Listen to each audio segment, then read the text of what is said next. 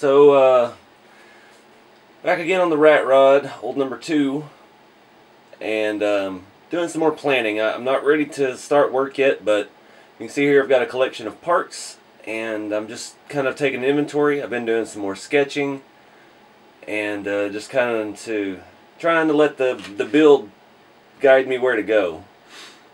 So let's go over some of what we got here. You've seen so far, we've made the chassis rails. They're welded, cut down, so they're perfectly even from side to side. That was some of the issue I was having with the other build. The chassis, it just kind of came out wonky, but it's just a little bit, not enough to matter, not enough to affect the performance. And it's a rat rod, so I was just like, whatever. This one I want to be a little more precise, since this is what you would do if you were building your own rat rod. You would make a frame similar to this. It would be box tubing, most likely. That's what most folks are using. But you would want it square, strong, and parallel. Both sides need to be the same. So that's where we've started here.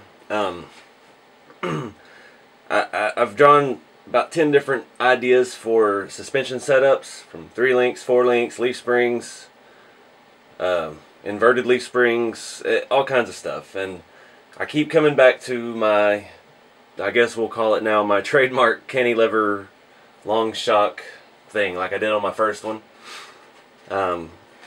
So I still haven't worked out the front yet, and I'm missing some stuff for the back. If you remember on the first rat rod build, I had to make the cantilever brackets front and rear out of some Tamiya semi parts, and I do not have any more of those, so I've got to look at some alternate materials, see if I can fab up something a little bit cooler this time. The other ones were pretty cool. They were aluminum, they were pretty thick, they were lightweight and sturdy, and they worked out well. But yeah, if you notice, one big thing I haven't done, I have not attached the chassis rails together. I have no cross members in it right now. And that is because the rails are going to taper. So the rails are going to be wider at the back and narrow towards the front. And there's several reasons for that. Reason number 1, the body is narrower at the front. I could put them parallel, but it's going to affect the front, and it's going to make it easier to mount the body on if they're narrow or towards the front at the firewall. The main reason is my front suspension. Let me get you a closer look there. So the chassis will sit inside of the leaf perch part of the drop axle. It's a Tamiya semi-axle. It's an aftermarket one, but that way, the way I mounted the other axle, these are going to be my front radius arms. They're, I think, 126 mil. These are the rear links for Jalon 2 D110, and they're going to be perfect for my front, the length I need for my wheelbase. And these will thread into the holes already made and threaded into the axle. So they will they will hinge on the body, on the chassis, back towards the firewall with a standard rod end.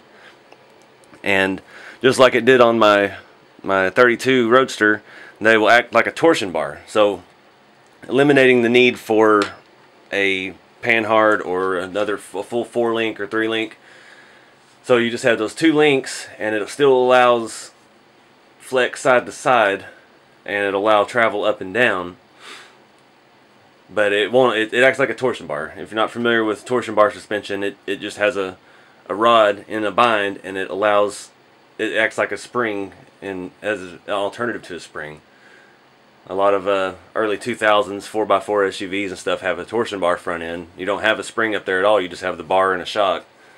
And it's kind of a oddball thing. It's not great for off-road performance, but in this type of situation it's perfect because it'll give us more stability and allow us to use a little bit weaker shock and not have to have a dampener as much. It worked out well on the 32, so that's kind of the plan I'm going with here. So let me move around here to the side. So let me show you a little bit better here. These are going to be my radius links.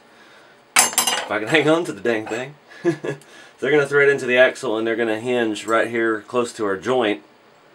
They're going to be really long and hang that front end out, way out in front of the chassis where it needs to be.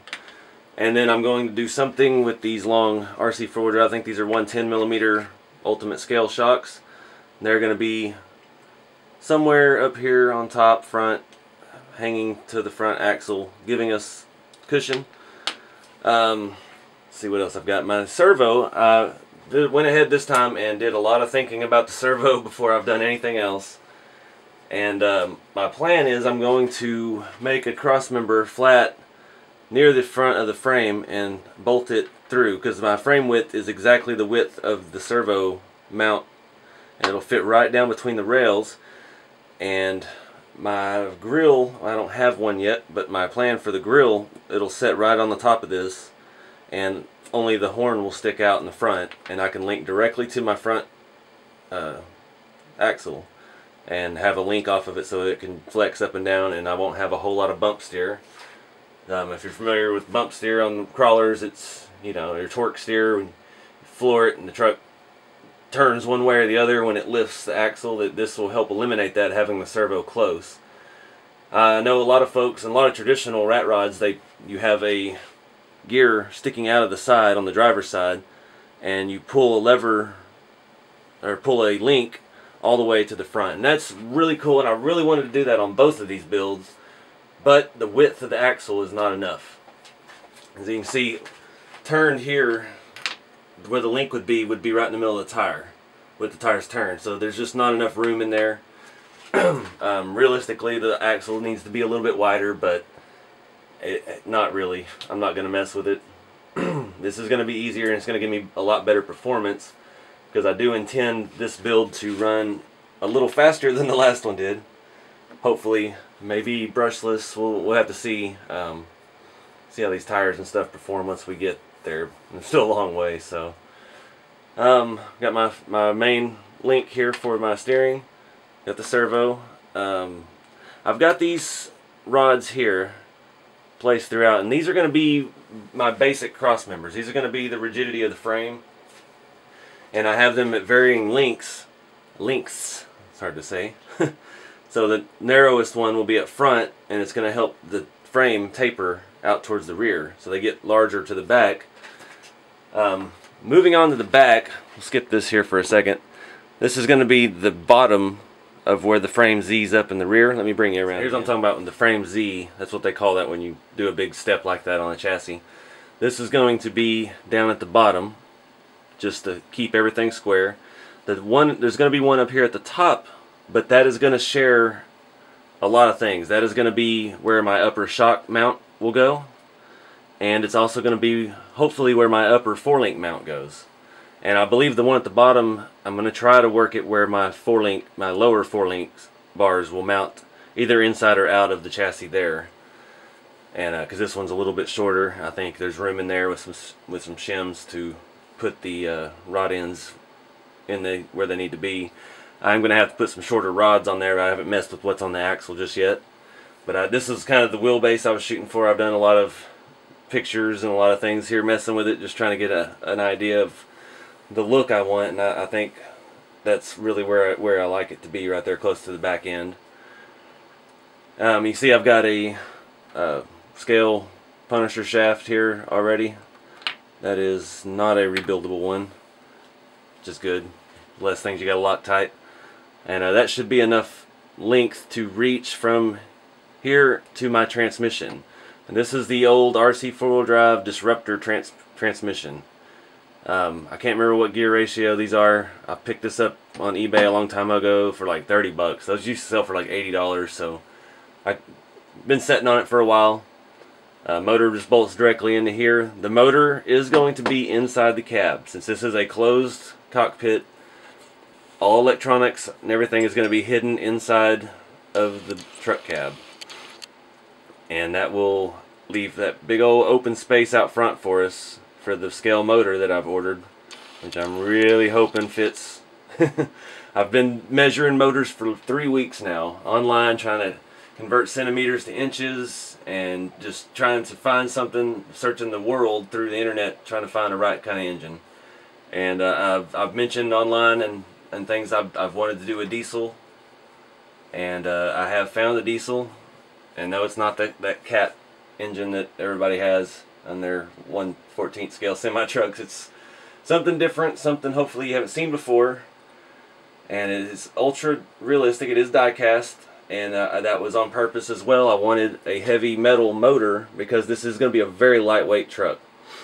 We're going to have our transmission, which is the heaviest part, which is still not very heavy, with our motor and electronics are going to be real low in the cab, so our center of gravity is going to stay low. But I needed some weight out front so this front suspension can actually do something. Otherwise it would just be too stiff, even with these light springs that are in these shocks. So big nice die-cast scaled diesel engine out front. Hopefully we'll be able to add some detail, some air pipes and stuff like that to the turbos, and it's gonna be cool. What else? This is a front crossmember off a Trailfinder or a Jalan 2. I'm thinking about using this for my end of piece. It's got these holes drilled in it for my end of the frame back here. It kind of sticks out, and I don't know, it might look cool. It's close to the right width, so I set it out. I'm just trying to keep true to the rat rod style here and just using whatever I have.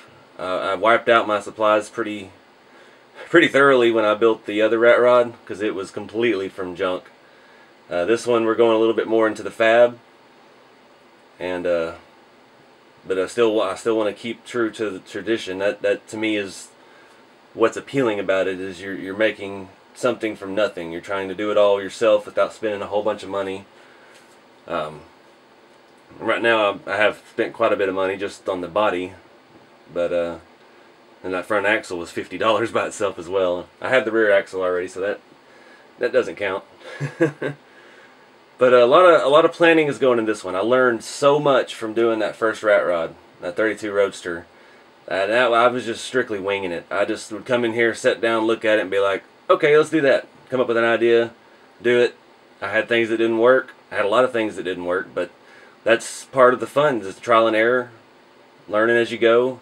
I learned countless lessons on that, and I've already overcome many of them just even at this point in the build.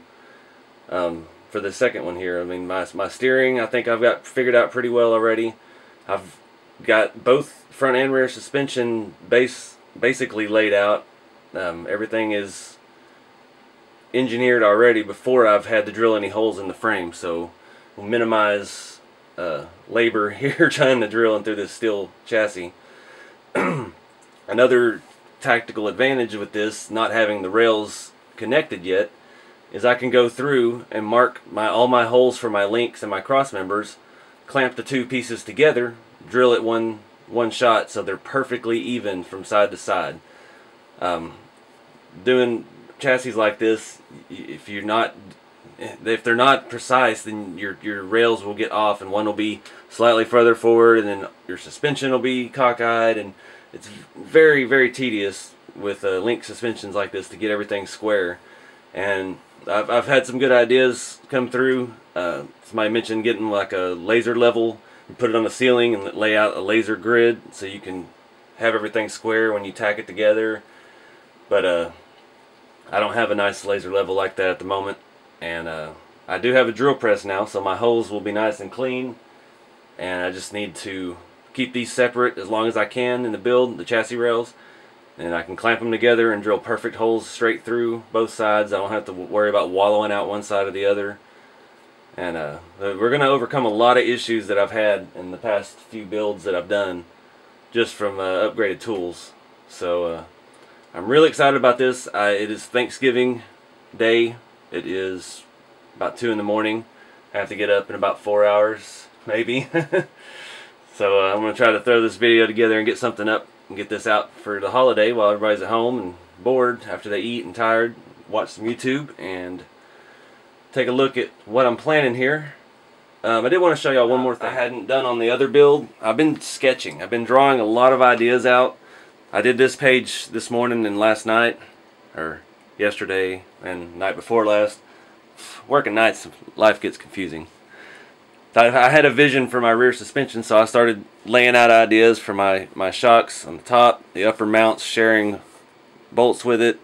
It's not perfect. I'm not a great artist by any means, but I like to engineer things. I like the chassis and suspension are my favorite things to build in the RC car. That's why I don't do a whole lot of driving in the RCs, because it's just so much fun to build them and then rebuild them. and then change them, and that's what it's all about for me, is the RCengineering.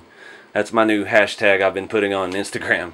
It's RCengineering, because that's really what this is. I'm coming up with my own ideas. I'm trying to make things with what I've got, with what's available to us on the market, and trying to repurpose everything to build something new and different that there's not a whole bunch of out there yet. This is just all the rear suspension ideas. I had a front suspension on there, and I've shown y'all this page before. I've added a little bit here and there. These were my basic ideas here for this build that kind of got it going. A few new ideas that I had. I considered making the entire chassis out of chain, like bicycle chain, and welding each piece together.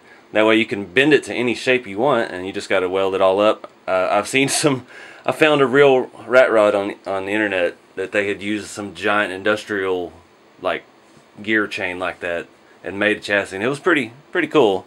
It was a little bit out there for me though. I don't have the best welding setup and situation at the moment, so I'm trying to keep my welding needs to a minimum with this, because I only have an arc welder and I can't weld real precise little things here, so the more I can bolt, the better. You see, this is where I did my basic chassis design. I played with some different angles. Ideally I was hoping for a little bit newer cab, like a mid to late 30s Ford style cab with a big round roof, but there's just nothing out there. I've searched high and low. Different leaf spring front suspension, a 3-link front suspension, just a rough idea for the rear, some basic layouts, body and tire and wheel fitment. This was my original idea for my shock setup, and this is kind of what I've come back to here in the end. A couple other ideas, using my Barbie 57 Chevy and cutting the fenders down and making bed sides for because this is a truck body, but making some bed sides out of that. Another thing I ran across in the real rat rod world, people taking big 50s cars fenders and making beds for their rat rod pickups, and it's kind of neat. I'm afraid those fenders are going to be way too big for this scale though, so we may have to look for some alternative. One of the other goals I wanted to achieve with this build was to show off my suspension work, because at 32 everything is hidden. There's only a couple little areas you can kind of see what's going on underneath, and I was really proud of that engineering. So this build is designed more to showcase the suspension, and that's kind of why I'm not straying too far away from what I did on the 32. It's just going to become my trademark technique, I guess. And each one will keep crafting it more and more precise, more and more intricate, trying to develop some new pieces and things here along the way. But yeah, this sketching, I mean, like I said, I'm not a great artist, but it's just getting your ideas out before you start drilling holes. That is a big key. That's something I didn't do on the other one. That's why I had to redo things multiple times. This will give me an idea where things need to be, where I need to weld, where I need to drill, and what parts I might need, what might fit, lengths and things as such. So just a good idea.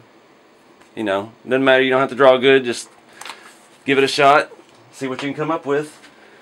So in the next video, hopefully we can start putting this bad boy together, getting some suspension mounts and getting some things hanging out where they need to be. So anyways, y'all guys have a happy holidays, and I will see y'all in the next video.